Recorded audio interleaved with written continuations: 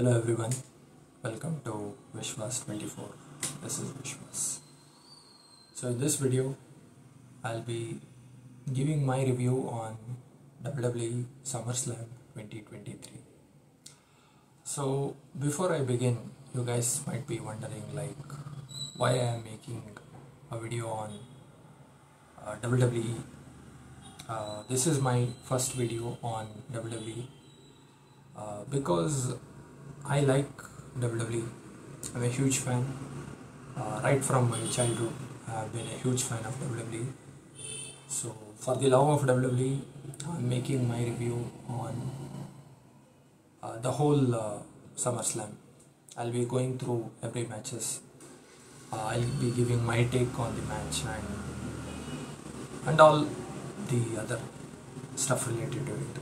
So this is my first video. Hope you guys like it. If I make any mistakes, please do accept it.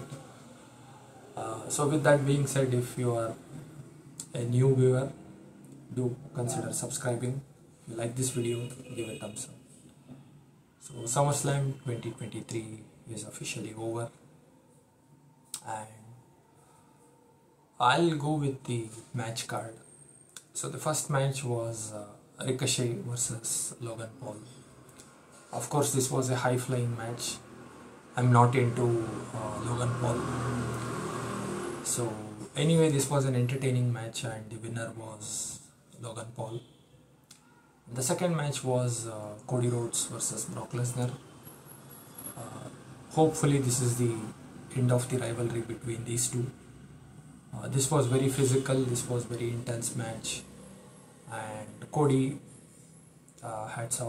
pulled off a great victory against Brock. So winner Cody Rhodes. And the third match, Slim Jim Battle Royal. Nope, I just skipped this match because I found no sense for this match to be on the event. And of course the winner is our favorite LA Knight. And the fourth match, Shayna Baszler versus Ronda Rousey, MMA rules match. Of course this was very physical, both are very pros, and Shayna Baszler is the winner.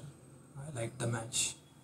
And the fifth match, Gunther versus Drew McIntyre for IC title. Both were dominant, both were physical. I loved the match. Drew was excellent, and finally Gunther won the match and still the IC champion. And the sixth match is Finn Balor versus Seth Rollins for the world title. And this was an emotional match, 7 years in the making. I felt bad at the end of this match because Seth Rollins won. I could feel that WWE could have given the belt to Finn Balor, but that's what we got. And now coming to the seventh match, that is triple threat match, Asuka versus Charlotte Flair versus Bianca Belair. Of course I was not into this match, I skipped ahead, and winner and the new women's title winner is Io Sky. So she cashed in and she won the match. So it's pretty good that they are going with a new talent. So happy with that. And last but not the least, the main event, Roman Reigns versus Jey Uso, tribal combat for the WWE World title, undisputed title.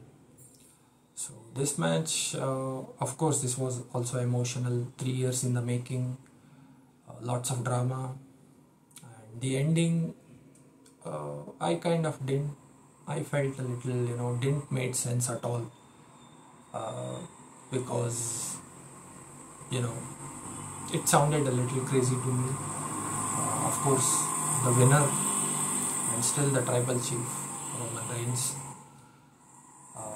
So that was pretty much about SummerSlam. This was just a little video on the love for WWE SummerSlam. Overall, I can say that this event was a dull SummerSlam, I can say, because there was no surprise returns, there was no face turns kind of thing. It was okay, it was entertaining. So that was pretty much about WWE SummerSlam. If you guys like this video, do comment your thoughts about SummerSlam 2023. If you guys enjoy what I do relating to WWE, I will make further videos on the same topic, covering all the shows or Raw, SmackDown or NXT. So do let me know your thoughts on the same. So this is Vishwas. I'll be seeing you guys in my next video. Thank you for watching.